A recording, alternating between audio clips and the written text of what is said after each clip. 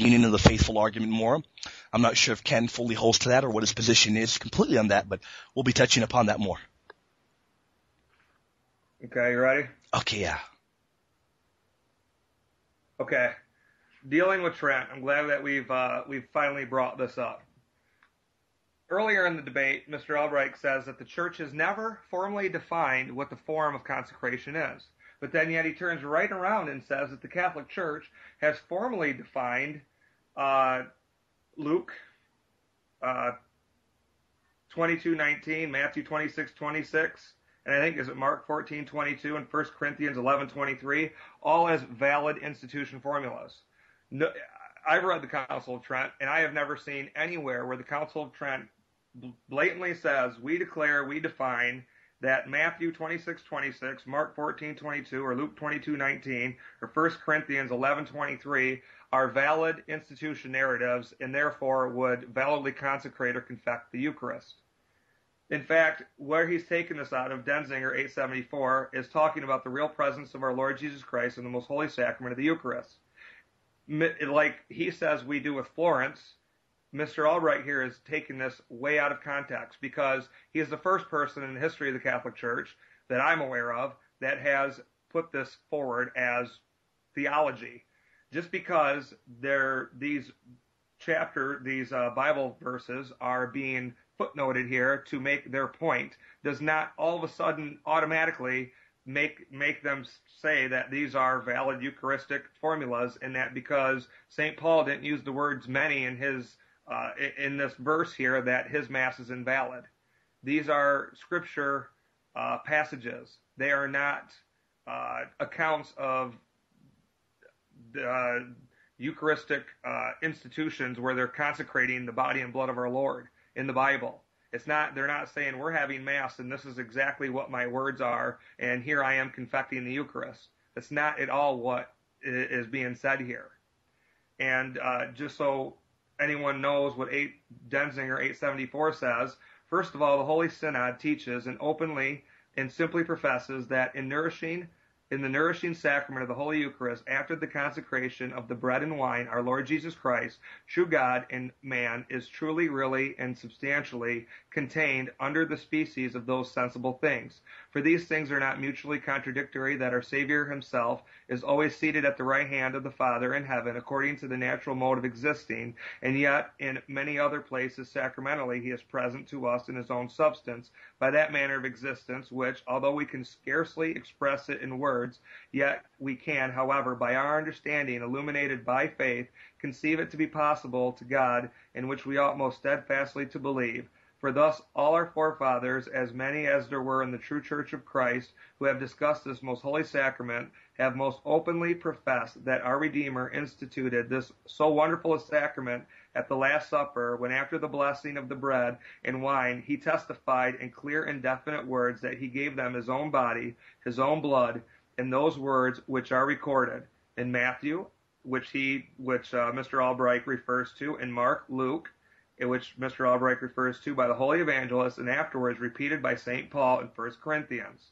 since they contain within themselves that proper and very clear meaning in which they were understood by the Fathers. It is a most disgraceful thing for some contentious and wicked men to distort into fictitious and imaginary figures of speech by which the real nature of the flesh and blood of Christ is denied, contrary to the universal sense of the Church. So as you can see, and I'm going to continue reading, the Council of Trent did not formally define those verses as valid institution narratives. They used it to make their point, saying our Lord is truly present in the body, blood, in the bread and wine, in the body, blood, soul, and divinity of the Eucharist.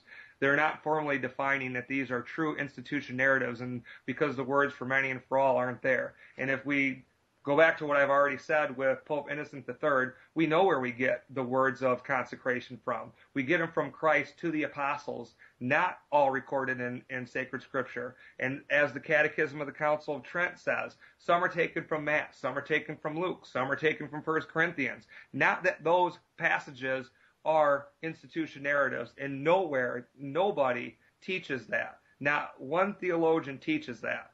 And I would like Mr. Albright to come to the plate and give me one authority that says what he says about those passages in the Council of Trent that they're referring to, that those are valid institution narratives. Even St. Thomas Aquinas says that the evangelists and the gospel writers were not trying to give us the forms of sacraments, but they were giving us the account of our Lord Jesus Christ in his life.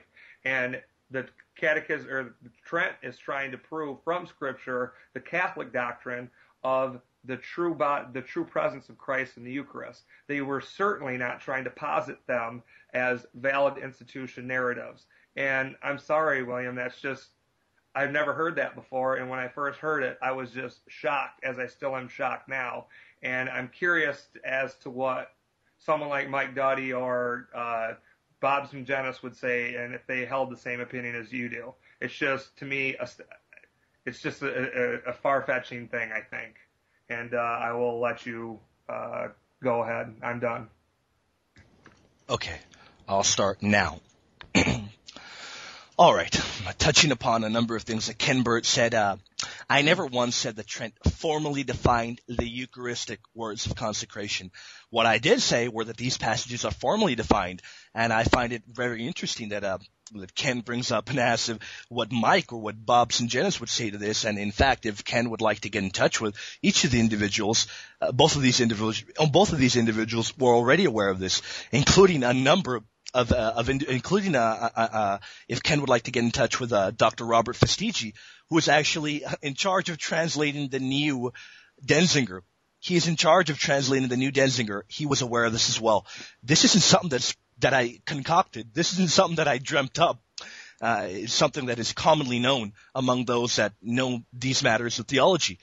As such, they have valid consecration accounts. Ken needs to understand what the burden of proof is. Trent has formally defined these. The burden of proof is on him to show why they're invalid accounts. Are they erroneous? Hopefully Ken can show us why they're erroneous. And I'm moving onwards. I never used Mark. I did not say that Mark was one of the ones formally defined was not. Moving forward, if Ken is arguing that the institution accounts are invalid here, then we have to wonder why Trent would formally define accounts that are invalid. 1 Corinthians records a tradition, the words of our Lord. And we're being told by Ken that this is not a valid consecration account. Inerrant, holy Catholic Scripture has an invalid consecration account.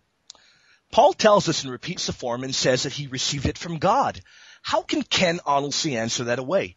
Ken thinks that this argument is outrageous. Well, I guess we're coming from different perspectives then, because I also think that if somebody wants to take the position that Scripture is wrong on something, well, I think that is outrageous, because I think the Catholic Church put the Bible together, and I think the Catholic Church is infallible. And I believe Trent when Trent said that they formally define these passages. There's a difference between infallibly declaring something and formally defining something as having a truth to it. And if Trent is formally defining this, we need to read and listen to what this is saying, specifically 1 Corinthians 11. Furthermore, when we examine the construction, which I think is very important, of 1 Corinthians 11:23, it's important to bring this out, and I'm going to examine the New American Standard rendering. We read, For I received from the Lord that which I also delivered to you, that the Lord Jesus, in the night in which he was betrayed, took bread. And if we read, moving onwards, I believe, paralabon. The verb paralabon is quite significant in that it means that Paul received this teaching, and he moves on to say from to kuriou, from the Greek word kurios, from the Lord. If the terminology from the way I see it, from my perspective, and Ken can correct me if I'm wrong here, if the terminology of for many was so essential, we're stunned that teaching that Paul received from God himself lacks these very words.